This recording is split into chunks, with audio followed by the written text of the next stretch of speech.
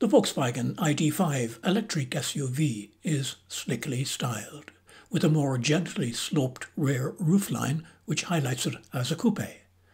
The car's profile has a good mix of curved character lines that, along with contrasting roof colour, provides a sleek rather than a bulkiness look of your typical SUV. The rear features an integrated spoiler on the tailgate that lines up well with the flanks of the car.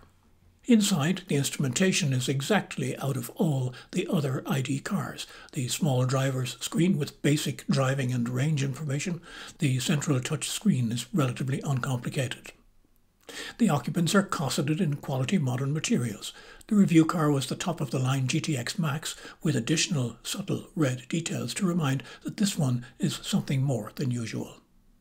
The coupe rear doesn't impinge on headroom, but it does mean that the cargo capacity is a little less. There's a 77 kilowatt-hour battery, and in the GTX an extra motor gives all-wheel drive and acceleration that's quite blistering at 6.3 seconds to 100 kilometers per hour. The range is rated officially at 497 kilometers. On the road, the ID.5 is smooth and silent, not at all showing its weight of 2.2 tons, thanks to the adaptive chassis control. ID.5 starts at €62,695 on the road.